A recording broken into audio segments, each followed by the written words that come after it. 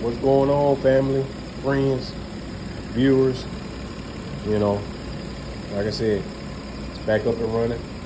99 Lexus Gs300. Like I said, we did a few things on here. You know, right now we're just letting it run. First time start up, didn't get a chance to properly bleed the cooling system. So that's what we're doing right now. I believe that everything has opened up. Got heat after vents. Check both upper and lower radiator hose. Excuse my words.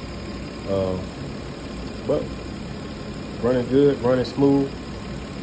You know, no check engine light.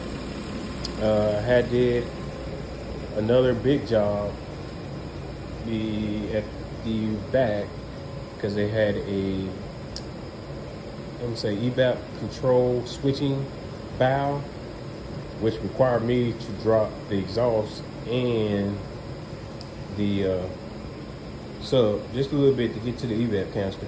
But as you can see, these are all the parts that I have changed on the vehicle. Like I said, we did compressor, water pump, serpentine belt. While I was in there, I seen this crank sprocket missing a tooth right here, which caused the vehicle, you know, at times to not start. When they did fire up, you know, after shutting it off, it took a minute to start back up. But you know, that's why you pay attention to the small details when working on cars or anything that you're doing in life.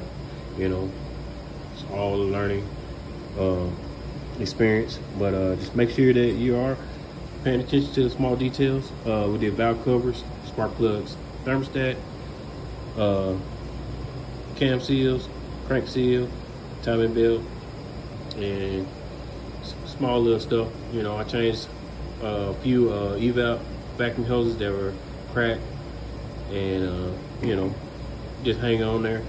Really not connected to anything. They were just sitting on top of stuff. So, you know, that helped. Went ahead, changed the crank sensor since it's behind the tensioner and right up against where the alternator is. So, you know, I'd rather them not have to fool with it, you know, or have to bring it back to me or tow it back to me for something that small. You know, while you in there, you know, just go ahead and change it. And plus, while I was in there, I noticed that it had a whole bunch of electrical tape around it, so somebody already had put butt connectors on there. I was trying to figure out why, but yeah. So anyways, but like I said, you know, if you haven't subscribed to the channel, you know, go ahead, subscribe, like the videos. You know, I have more videos coming. I got a few things that I need to button up on the Mustang before it get really hot, because I plan on taking to the track, get some test passes in. You know, first thing first, take care of your business before play. But you know, just small things, you know, nothing big. But yeah, I just want to appreciate y'all for liking the videos, watching the videos, you know, and support it. So, like I said, ain't nothing to it but to do it, you know. But y'all keep grinding, keep dreaming, keep believing, keep pushing, keep grinding, you know.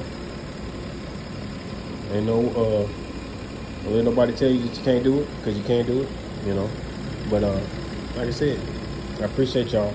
I just want to say thank y'all for watching. You know, that's it.